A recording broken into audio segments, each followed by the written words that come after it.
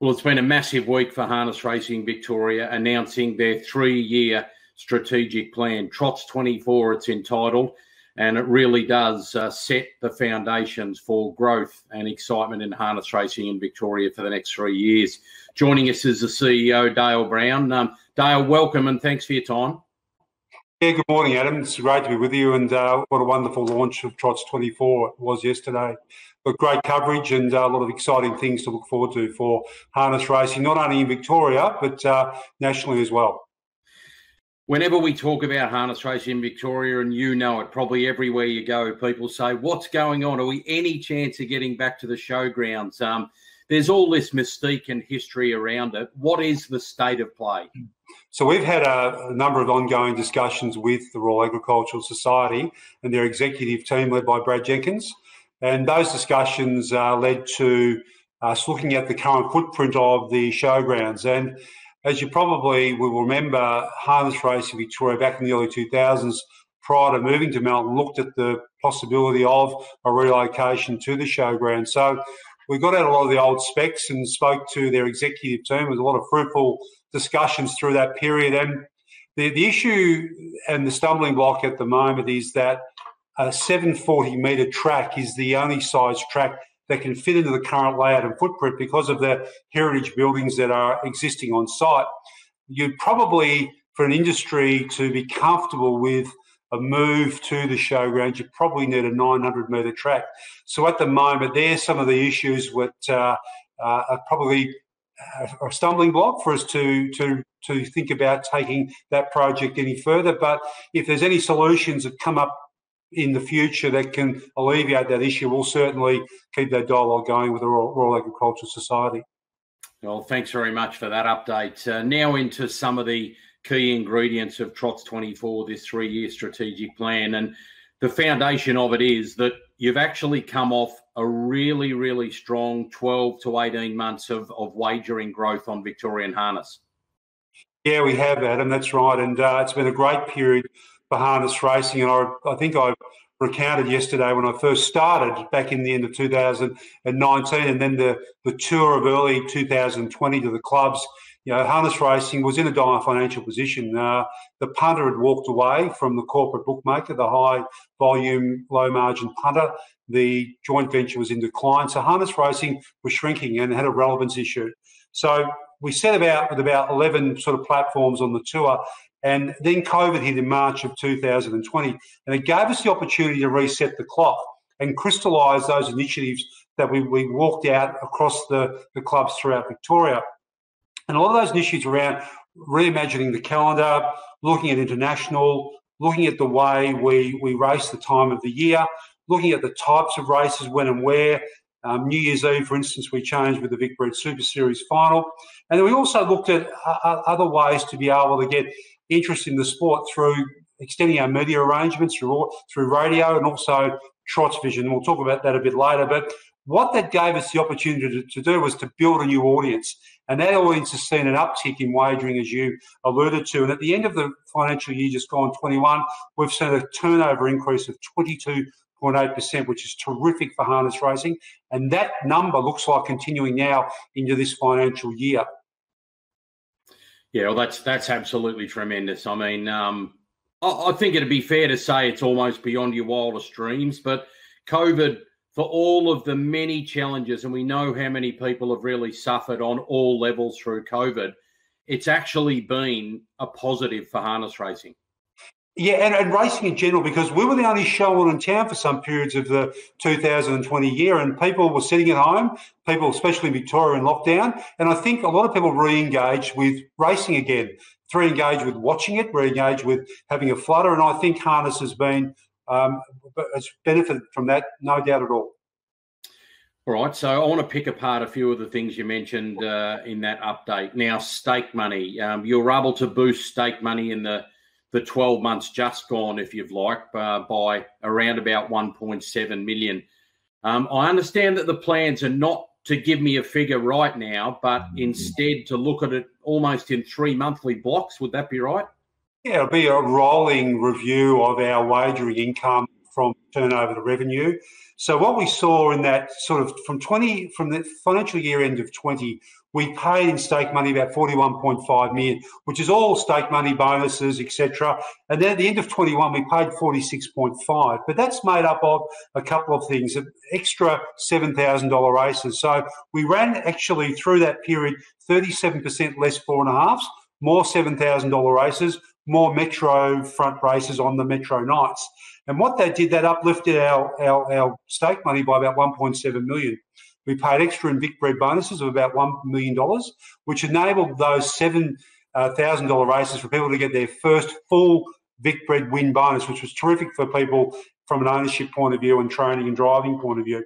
And also we put on 209 more races during that 21 end of year, which gave us another $1 million in stake money. So, and the APG series of about 1.5. So the actual real increase was about 1.7, which was the sort of the decrease in the 4.5s, more 7s and more Metro front. So going into this financial year, the board have underwritten that 1.7 again. So we're going to keep that status going. They've applied another $300,000 to that 1.7, and then rolling as we go through and as we watch our turnover and revenue rates as we go through this year, where we see the upside continue and it's sustainable, we'll make further announcements and adjustments to stake money.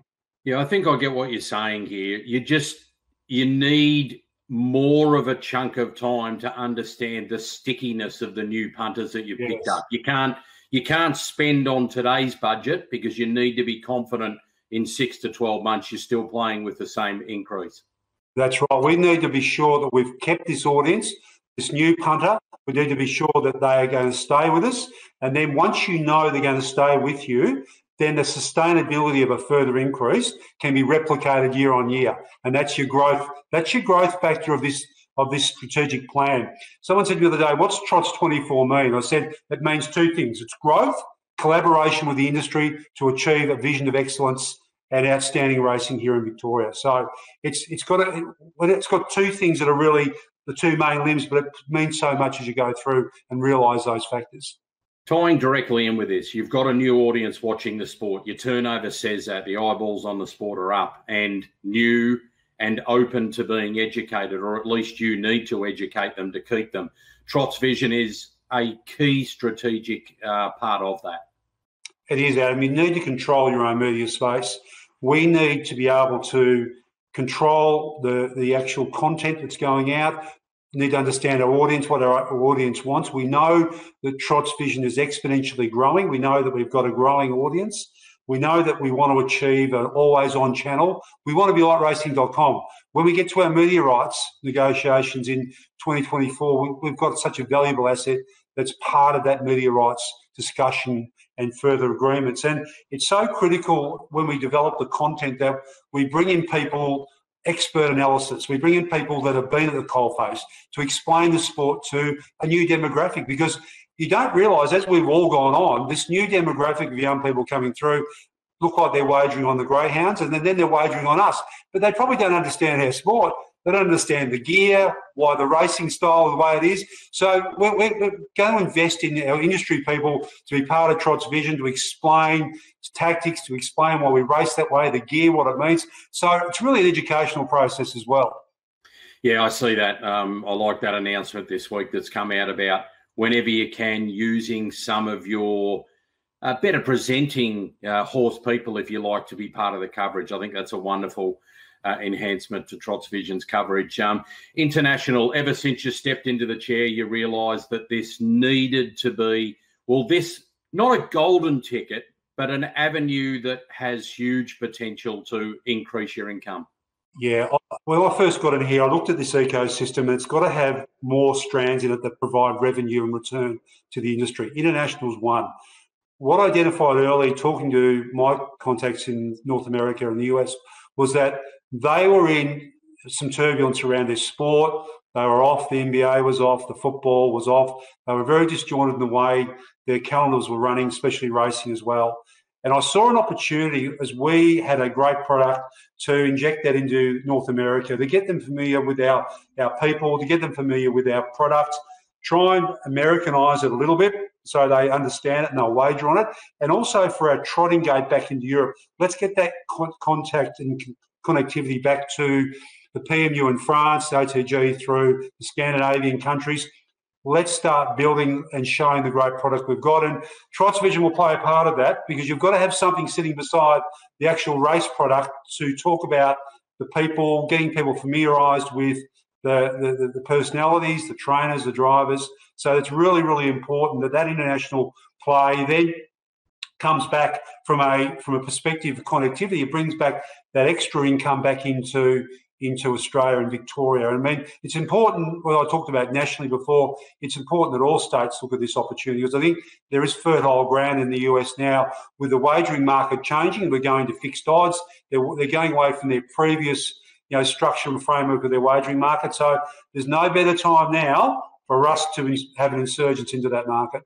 Oh, very true. I mean, the Americans have never been more aware of the greatness of Aussie horses and horsemen with, Australasia, if you count Dexter Dunn, but Todd McCarthy and Andy McCarthy, American Dealer and Amazing Dream, the stars of Albion Park last Saturday night, are both now owned in North America and will probably end there in the next 12 to 18 months for their racing careers. So the synergies are there for sure.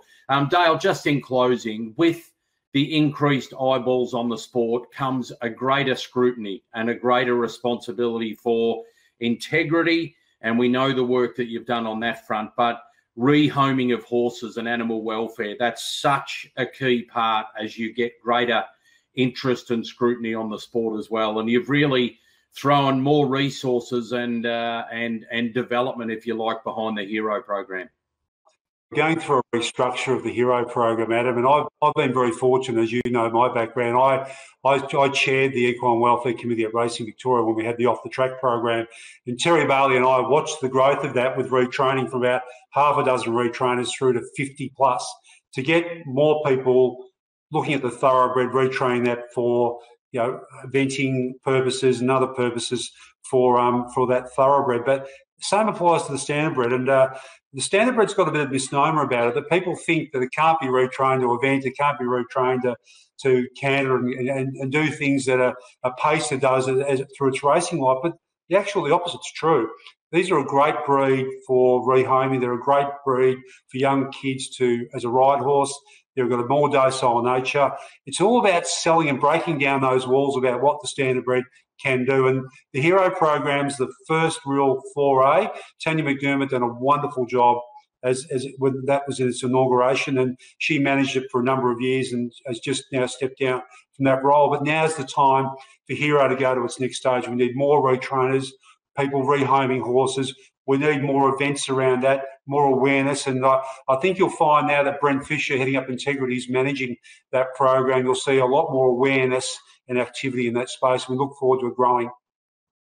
Wonderful. Dayle, there's so much more we could talk about, but I think there's some of the key elements to flesh out a little bit more in a nice, easily digestible way about what the focus is of Trots 24 over the next 3 years. Exciting. Thanks for the time to take us through them all, and the opportunity's always here to catch up when you've got more news in Victorian harness. We look forward to that. Thanks, Adam. Great to be with you.